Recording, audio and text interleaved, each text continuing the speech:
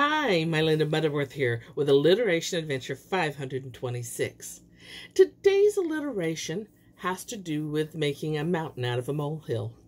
You're told not to do that, right? Well, Martin did it, and we're gonna do a tongue twister about it. Are you ready? 3 times quickly. Here we go. Martin made a mountain out of a molehill. Martin made a mountain out of a molehill. Martin made a mountain out of a molehill. Let's do it again, just a little slower. Here we go. Martin made a mountain out of a molehill. Well, there you go. I hope you enjoyed it. We'll see you again soon. Bye for now.